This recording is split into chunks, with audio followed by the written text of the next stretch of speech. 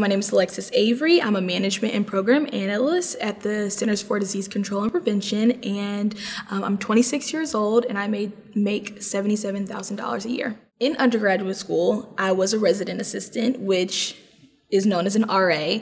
A lot of people are hesitant towards being an RA, but it was honestly one of the best experiences of my life. A lot of my residents, they're still my friends, but I still call them my residents, even though we're totally friends now. So I was able to fund undergraduate school through scholarships and beauty pageants, some scholarships with studying abroad, and then being a resident assistant as well, which paid for all of my housing the last year and a half that I was in undergraduate school.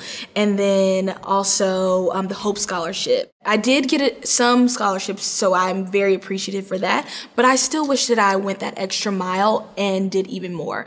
I know sometimes when I was a student, I would see essays and I would just be like, oh, that's a lot, or 10-page essays or such, but one, you never know what you can get from that scholarship, because if you find one scholarship that you're interested in, just write the essay and do it. And then also later on, you never know when that can help you for another essay as well.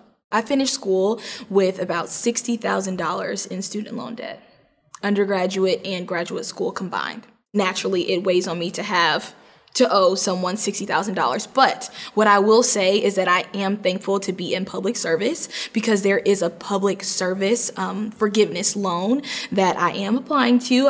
I literally just graduated a couple months ago. And so if you pay over a span of 10 years, 120 qualified payments, then your loans are forgiven after those 10 years. So I'm thankful for public service.